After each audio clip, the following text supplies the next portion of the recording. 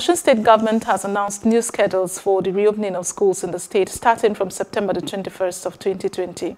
All schools in the state would resume in phases for an abridged third term of the 2019 and 2020 academic session.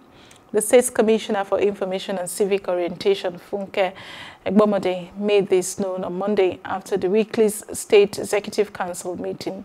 The statement read in parts, and I quote, "Because of the Yuletide, schools will be expected to take a brief recess from December the 24th of 2020 to resume on January the 4th of 2021 for the concluding part of the first term of the new session, which is scheduled to end January 22nd of 2021.